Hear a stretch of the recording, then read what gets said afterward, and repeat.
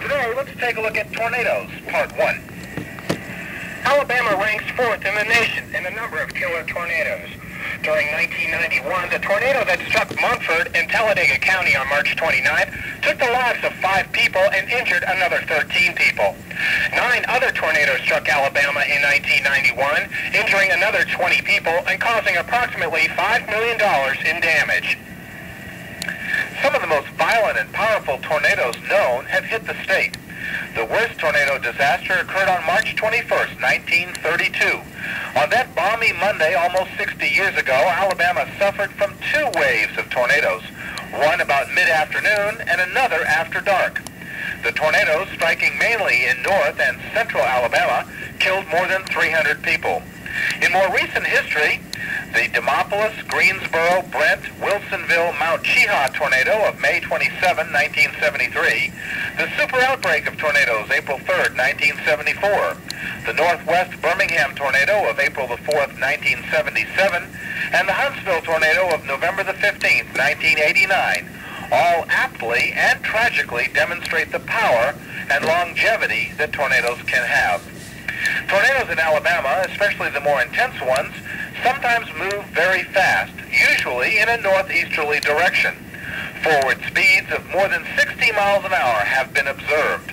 This potential for mile-a-minute destruction makes it imperative that we have a plan of action ready and promptly heed warnings. It is often difficult to spot and identify approaching tornadoes due to limited visibility. It has been estimated that some 80 to 90% of tornadoes in the southern United States are obscured by rain and or clouds. Many occur at night. Hills and trees also block our view of the horizon. A combination of these factors, along with the fact that tornadoes themselves vary greatly in size, shape, and appearance, make the task of storm spotting very difficult at times. With exceptionally large tornadoes, the classic funnel shape may be absent, and the tornado may appear to be a large turbulent cloud near the ground. At times, the only clue to a tornado's presence may be its roar. Thunderstorms also can produce violent straight-line winds, which produce a similar sound, and it is best to assume that a tornado may be nearby and seek appropriate shelter immediately. In our next segment, Tornadoes Part 2, we'll talk about when tornadoes occur. This is Part 2 about tornadoes, a special feature that is part of Alabama's Severe Weather Preparedness Week. Sometimes a series of 2 or more tornadoes is associated with the same parent thunderstorm, and the same area may be struck more than once in a short time. Several places in Alabama have been hit by separate tornadoes only minutes apart.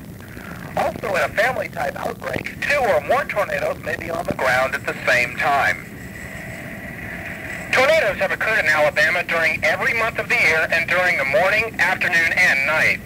March, April, and May are the most tornado-prone months, and nearly 80% of tornado-related deaths in Alabama have occurred during these months.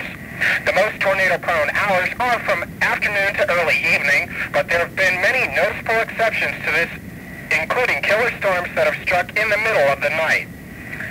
While the late winter and spring storms are generally the most violent and have been the worst killers, there is a secondary maximum of occurrence during the late fall and early winter.